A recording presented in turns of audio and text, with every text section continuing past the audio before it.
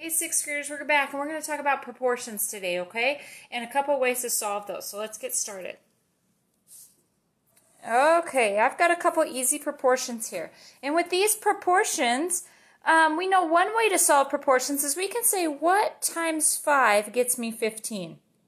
And I know that 3 does. Okay, so we know with proportions, whatever we do to the top, we do to the bottom. So this seems a little easier to find. 8 times 3, 24. And we've got that proportion.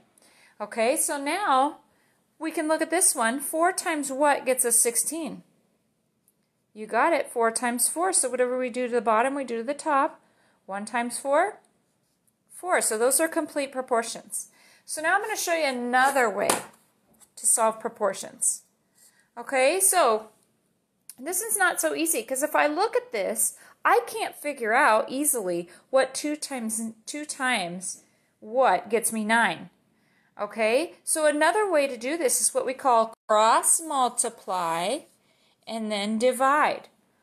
Okay, so we are going to multiply numbers that are diagonal.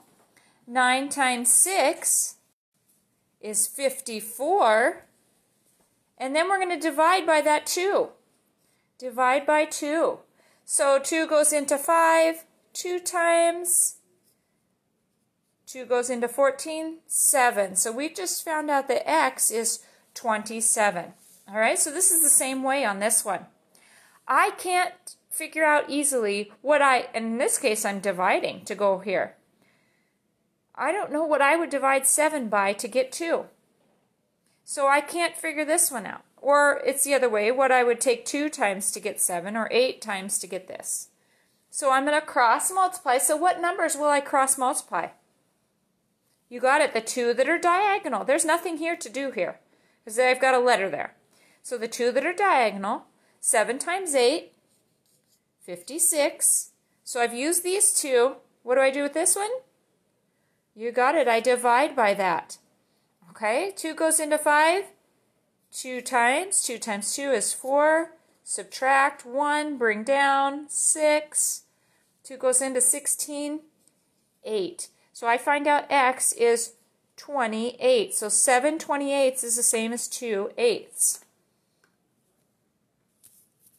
Okay, sixth graders, so use what works for you.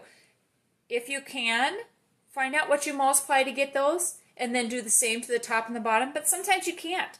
Sometimes it's not easy. It's going to be a decimal number or a fraction number. Okay, in that case, cross multiply the 2 numbers that are diagonally and divide that answer by your other number, and you'll get your answer. Guys, see ya.